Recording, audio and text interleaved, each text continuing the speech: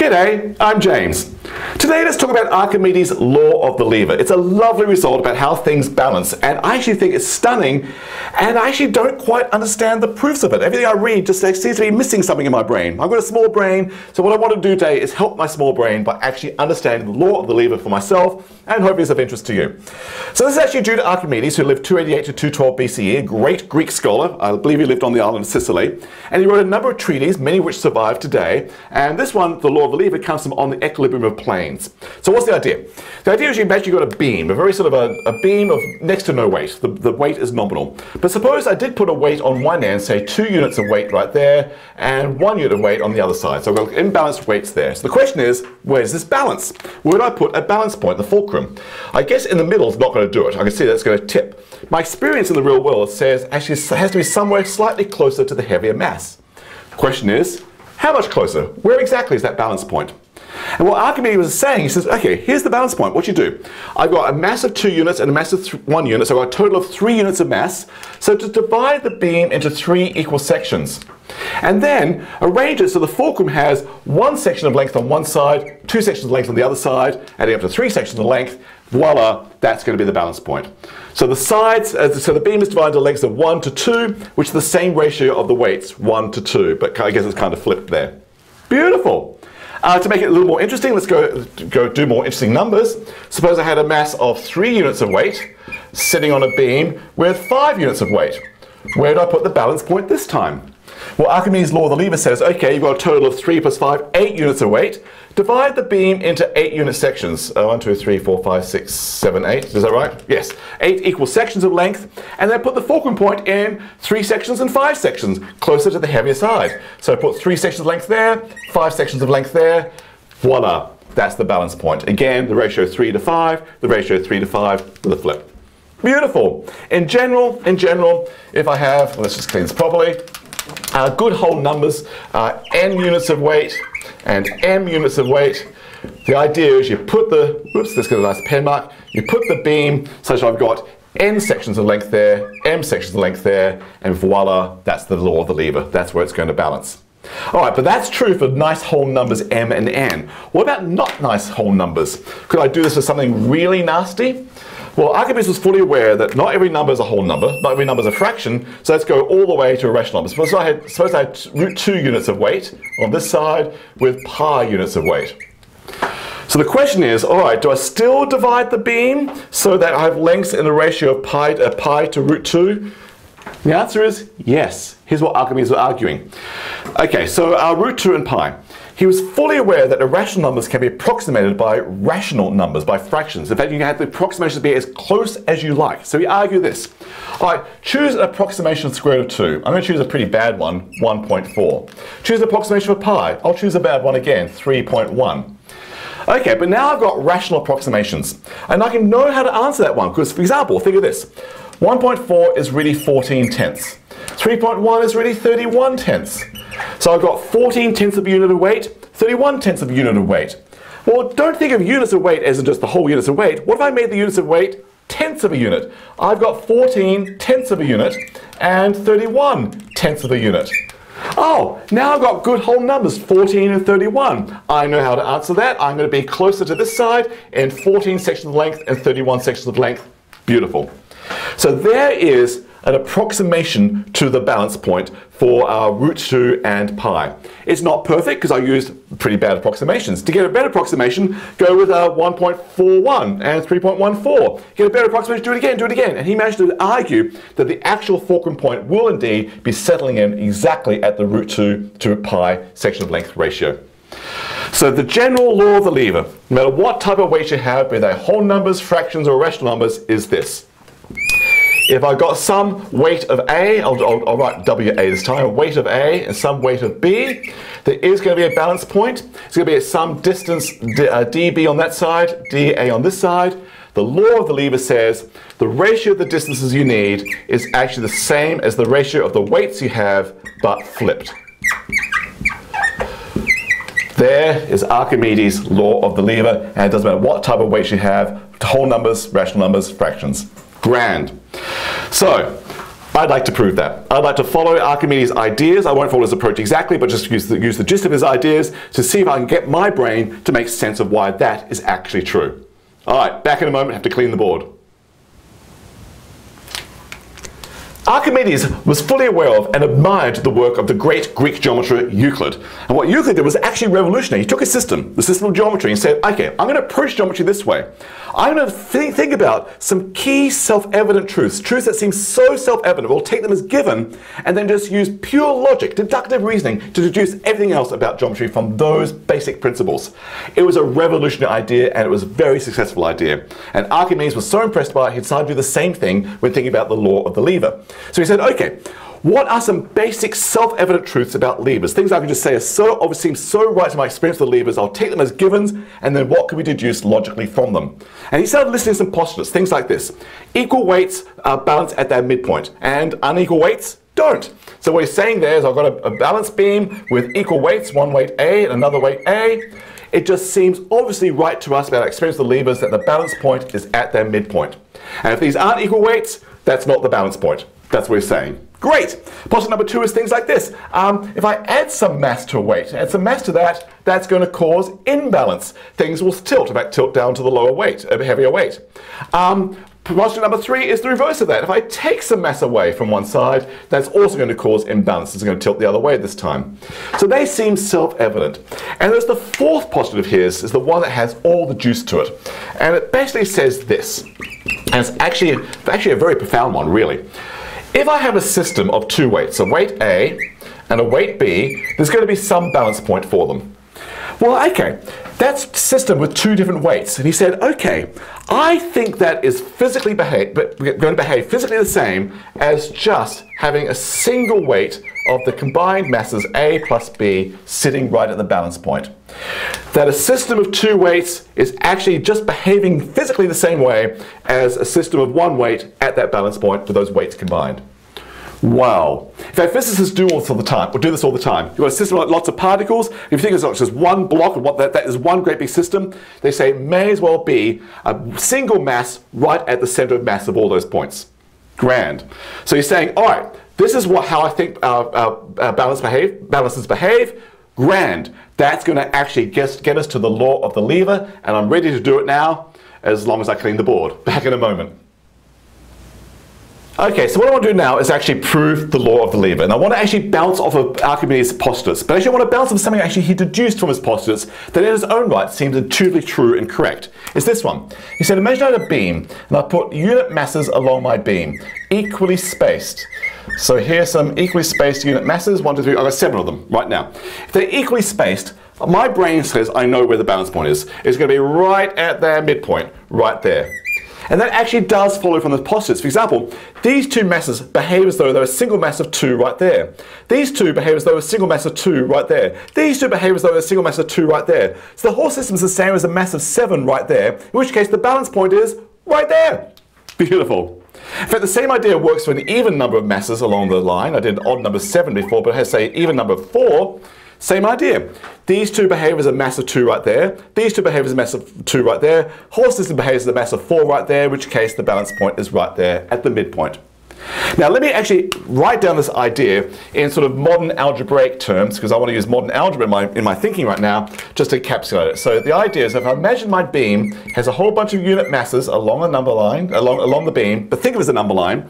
So this is actually position A on the number line. This is position B on the number line. The postulate says the balance point is going to be right at the midpoint, which in algebra terms is the average. The midpoint of A and B is A plus B over 2.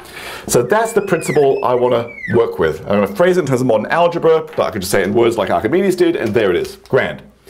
Alright, so let's go through the examples I did first on this video. And I think the very first one I did was a mass of 2 and a mass of 1 on a beam. Now, what I'm going to do is actually try to convert this system into one of those systems. How am I going to do that? Well, let me just be very clear that a mass of 2, I could at least think of that as a mass of 1 and a mass of 1 and get a system of unit masses. First of all, great. What I could do is actually do the reverse of what I was arguing there. I could actually say, well, 2 masses here is really the same as 2 masses equally spaced about their position right yonder. So let me just draw this again. let me keep track of where the positions are. So I'll draw a pink line to say this is where I am on the number line. I'm going to be drawing my picture several times maybe. But let me make my number line longer.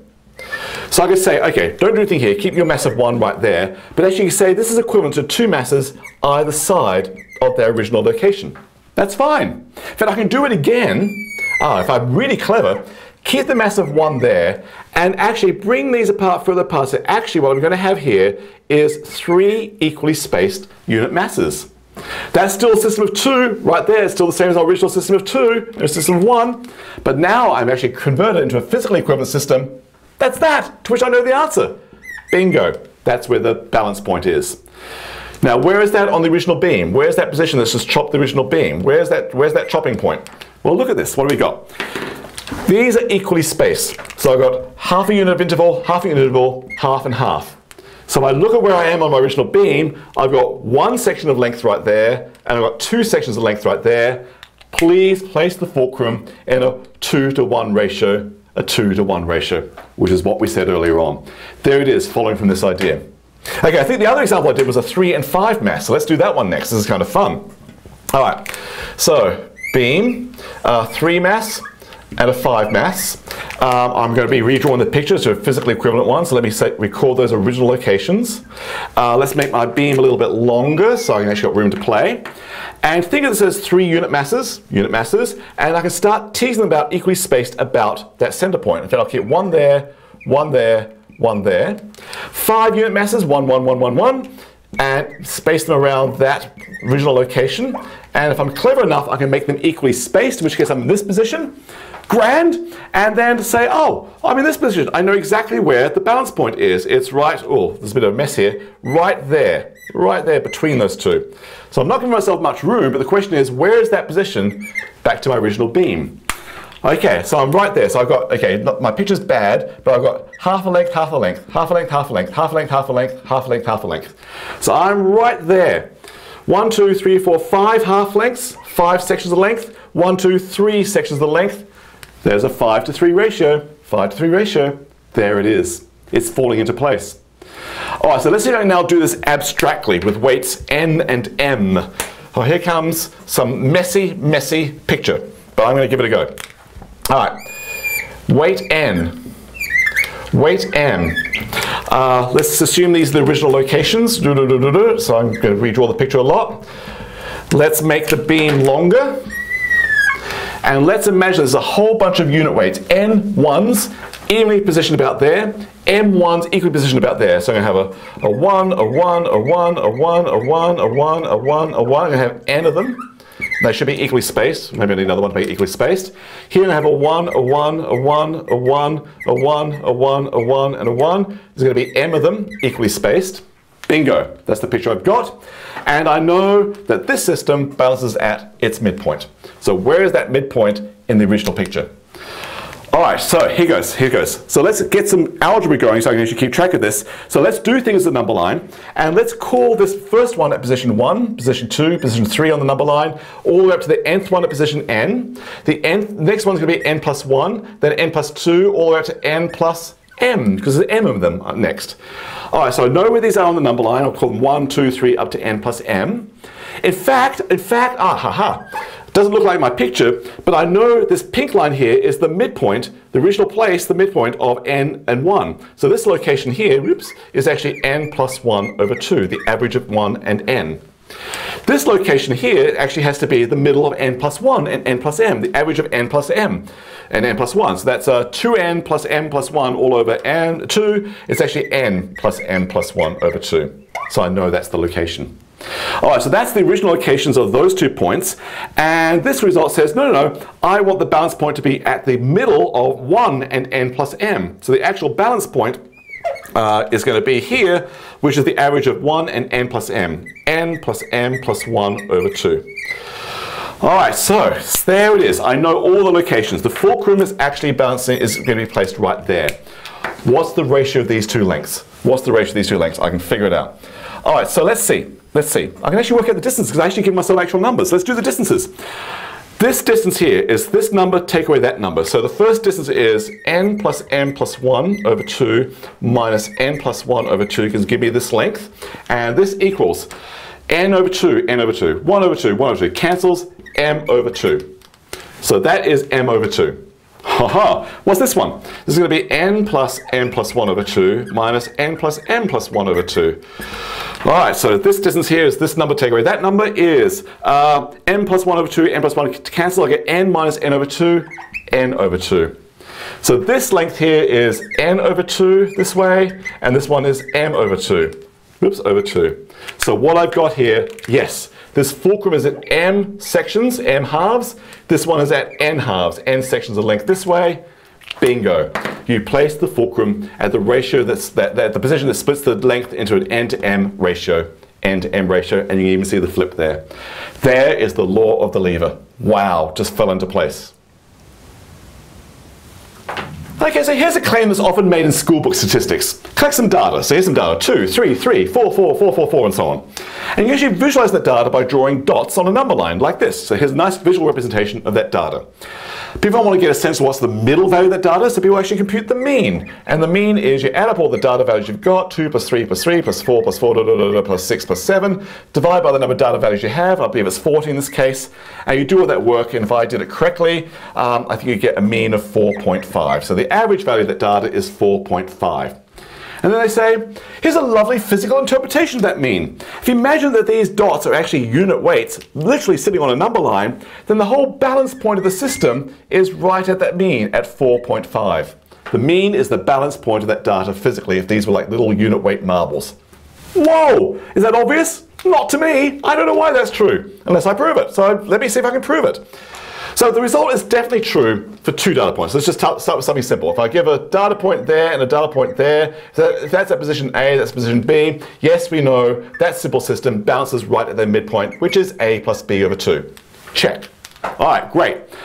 Suppose I now add a third data point to this. Let's build this up one data point at a time.